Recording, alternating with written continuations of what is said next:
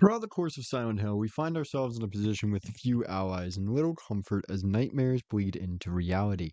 However, amongst all the death and chaos, there is a single soul who is willing to lend us a helping hand, this being Cybil Bennett. This singular friend is who I will discuss over the course of this video, giving details on her story and past. This video will only focus on details in Silent Hill 1, however, it's not going to cover any details from any sequels. This ensures that we stay focused on the original story of this character. So with no more delay, let's get right into this.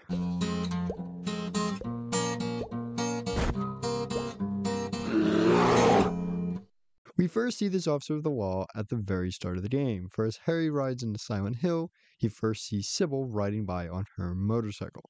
Shortly afterwards, he sees the bike again, now laying crashed, abandoned on the roadside, much like his own Jeep. However, it isn't until a bit later that we get our formal introduction to the character. Harry wanders into the town of Silent Hill and gets ambushed by monsters, as we all know at the start of the game. Then he awakens, seeing Cybil by his side. Cybil is a logical person who doesn't believe in things like witchcraft and that ilk. However, even she struggles to explain what is happening in the town. Between the creatures and the snow, it's clear to her something is amiss here. With her even expressing that something certainly feels wrong, she just doesn't know what. She remarks that bar Harry, she's seen no one else, and that there's no way to communicate back to her base. Realizing the danger of the situation, she resolves to give Harry a handgun to defend himself, granting the player our first weapon. She tells him to be careful with it and be sure not to shoot her before heading out and trying to find out what's going on in the town. We don't see her again for a decent bit, and it isn't until Harry goes to the Green Line Antiques that we run into her again. It is here that she remarks that she saw a glimpse of a girl through the fog on a Bachman road, and upon following it, it led her to an obliterated road. However, the figure continued on, seemingly walking on thin air before vanishing before her eyes. She also talks to Harry about the strange nature of the town, remarking about the flow of drugs around the town, which she was investigating as a cop, while also not believing in Harry's remarks on demons and the occult, refusing to believe in such wild ideas. The pair split back up again as Harry goes into a passageway and enters the other world. Harry would then run back into Cybil on the boat in the alternate resort area.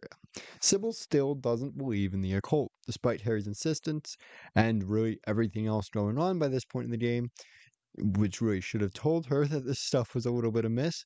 But regardless, she still doesn't believe it, and the pair decide to split back up again to look for Cheryl. Harry goes to the lighthouse and Cybil to the Lakeside Amusement Park. Harry, after going to the lighthouse, rushes to check on Cybil, but finds that he is ultimately too late, for she has been possessed by a parasite, this being the same parasite that we see throughout the hospital, that has infected all of the nurses and doctors.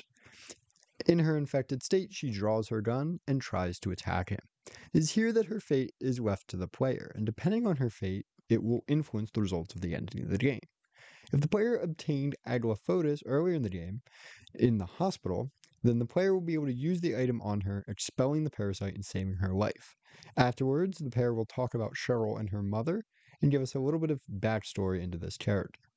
Otherwise, the player will be forced to kill her in self-defense, as after doing so, Harry will kneel down in sadness and frustration as one of his only few allies passes on. But if she did survive this encounter, she reappears in the final confrontation of the game, playing a part in the endings. This is because before the ending of the game, and really the final fight, she arrives to confront Galia de Steppe before we do. And she has a short conversation with the pair where she demands a change in what is occurring before being knocked out by Alyssa's powers. Her final fate depends on which of the two endings you got. In the bad ending, which becomes the bad plus ending if she is alive, she reawakens after the fight, walking over to Harry and slapping him out of his grief, telling him to leave as the other world collapses. While in the good ending, which again becomes the good plus ending, she reawakens and follows Harry through the light which Alyssa uses to open a portal. The pair are seen running to Silent Hill with the newborn baby disappearing into the fog. The game's opening sequence is henceforth altered, replacing Harry's wife with Cybil. But now that I've covered everything to do with Cybil, that's really all I've got for this video. Cybil is a pretty straightforward character that we don't get too much backstory on throughout the events of the game, and is really just a nice reassuring help to help us throughout the chaos that is occurring. I intend on slowly covering the lore of Silent Hill over the next couple of weeks, It's an amazing game, and I truly love it, so I definitely want to be able to dig into its lore further. So feel free to subscribe if you'd like to see more, or comment if you have any specific suggestions.